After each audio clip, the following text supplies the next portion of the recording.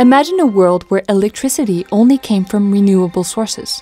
Imagine buildings, neighborhoods, even towns capable of balancing consumption and local production of electricity. The technology of smart grid is one of the most promising alternatives to current wasteful energy practices.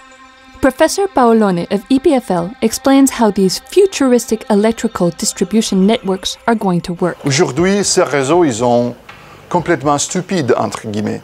Today, electrical distribution networks lack intelligence. The research we are carrying out in my laboratory, hosted in this smart building, is strongly associated to our attempts to make these networks operate in a flexible and intelligent way. This is an active building, in the sense that it is able to produce more electricity than it uses. The excess is stored in various ways.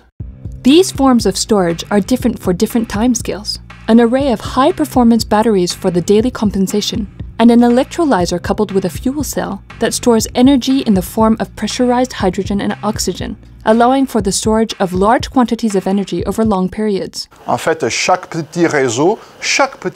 order to explain why we are interested in bringing together massive renewable sources like solar panels, my research focuses mainly on developing algorithms for managing distributed energy storage systems and flexible loads within the context of the smart grid. In good weather, the solar panels produce lots of electricity. An algorithm will therefore take the decision to store it. If clouds arrive, the algorithm will ask the storage system to release the accumulated energy immediately. The solar panels you can see here are essentially the only source of energy that we use in order to power up this building. In order to explain why we are interested in bringing together massive renewable sources like solar panels, here is an example. This quantity, this cube, represents the primary energy consumed every year on our planet by humans. Let us compare this with one of the limited fossil resources like oil. The energy that is still available on our planet in the form of oil is represented here.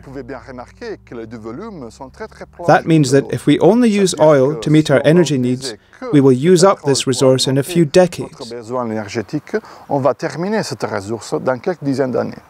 On the other hand, if we compare this quantity with the energy made available by the sun each year, it could be represented by the building I am standing on, the intelligent building we developed at EPFL. We may no longer need fossil fuels. Solar power can replace all the energies we have used up until now. But in order to do this, we must change our basic understanding of the distribution of electricity. We have to think in terms of networks.